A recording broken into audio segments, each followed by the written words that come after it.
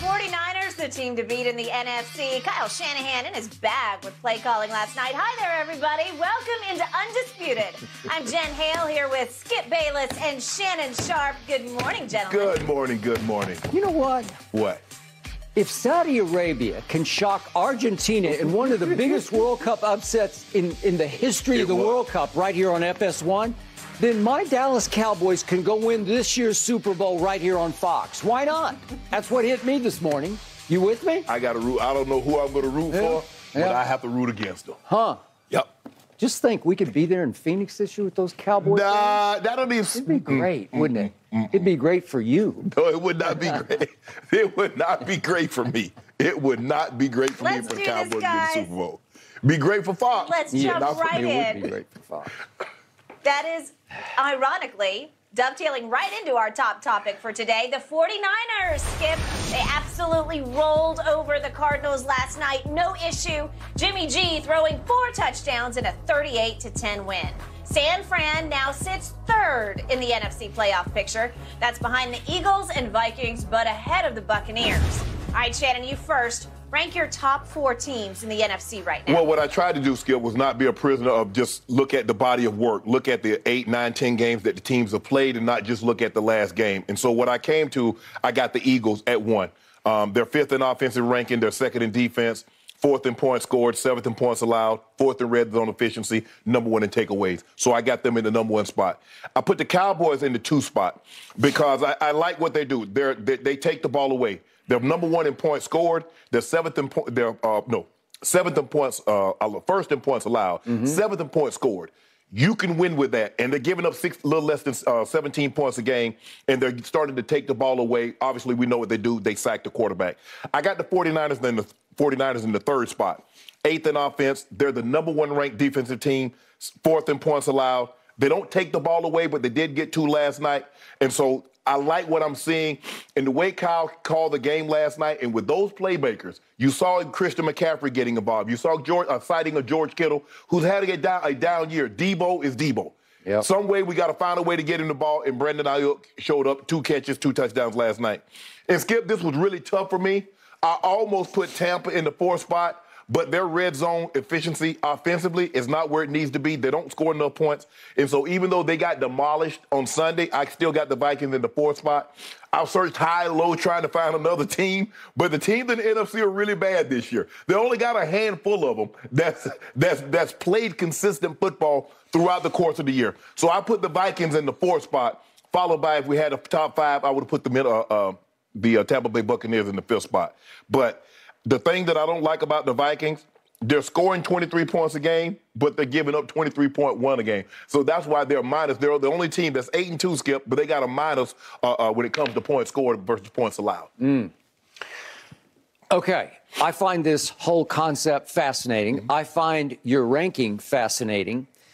In our Super Bowl repicks, I think you repicked San Francisco to win the NFC. Yes. And I anticipated you would leap to the conclusion after what we saw last night that they are the best team. Nah, Skip, not with, no Kyler Murray. I didn't expect them to do a whole lot with, Colt McCoy. Yeah, he's actually played pretty well, but he is still Colt McCoy. Yeah, and I agree. He was out there limping around. It seemed like every time they hit him, he grabbed a different body part. So I didn't expect much from them last night, and the 49ers did what I expected them to do, which was pound them. And they looked really good in doing it, but I wasn't going to overvalue. I still believe when it's all said and done, they'll be the team, but just not right now. Not right now. All right.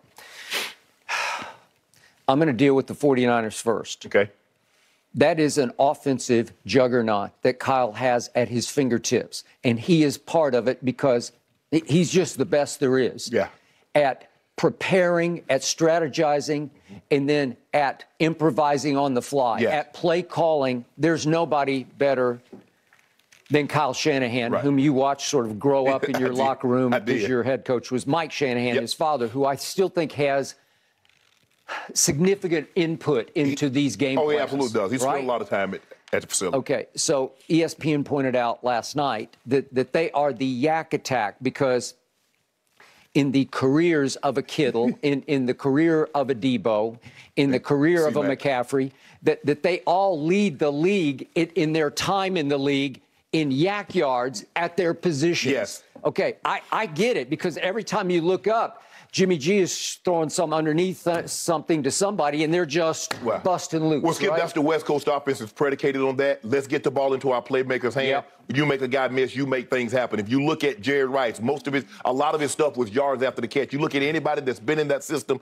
been it with Brett Favre and Rodgers or Donovan McNabb, look at Patrick Mahomes. That is the West Coast system, because that's what Andy trained up under. So you look at you mentioned Kelsey, another guy, yards after catch. All these guys are yards after catch, and that's what you have to have in this system, guys that can run after the catch. And every time I test San Francisco's defense, it looks potent and physical and fast to me. But to your point, in turnover differential, which is a telltale stat, they're not that great. No. They're tied for 21st in the NFL. They're -1. Right. Okay. Does that contribute back to, or is it attributed back to their quarterback? To a certain degree. Right. So my issue remains with the 49ers.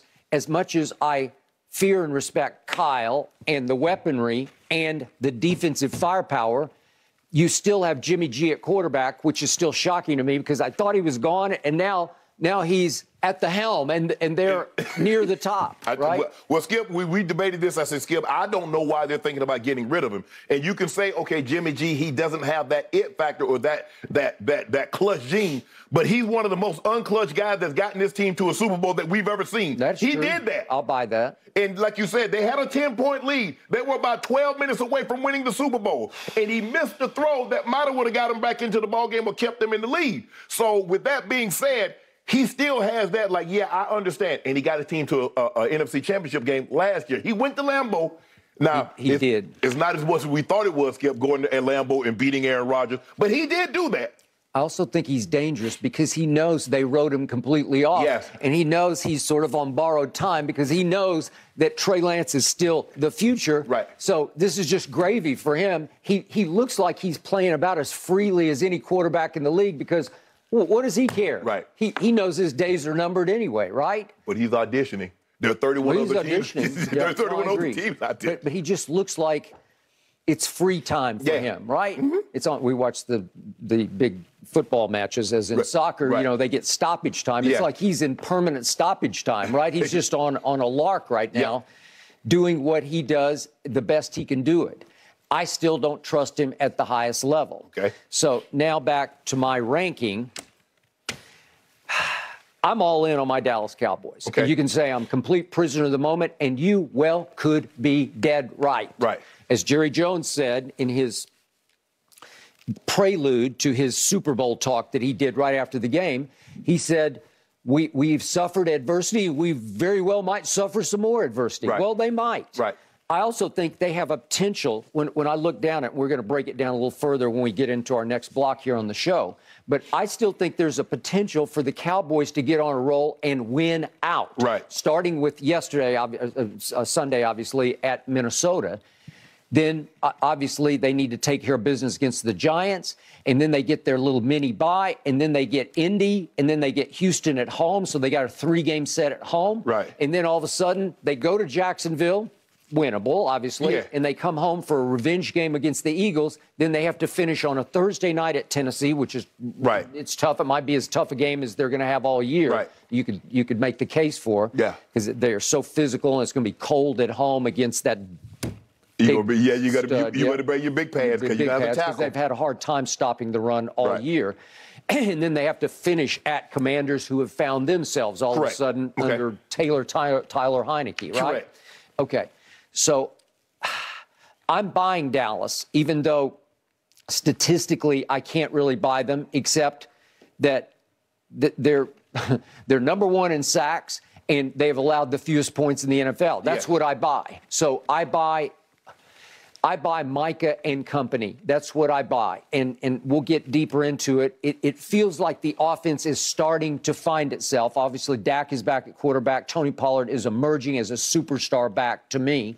So I'm going to go Dallas number one. I got San Francisco, and maybe I'm prisoner of that moment last night. And I agree with you. The Arizona Cardinals are just crumbling right before your very eyes. But they quit, Skip. They were playing last night. George Kittle caught a ball, and they got two Cardinals on the sideline. I'm like, what? They just quit. Yeah. That's how, Skip, that's how you get cut and get your coach fired. because the GM and the owners looking at that like they quit on him.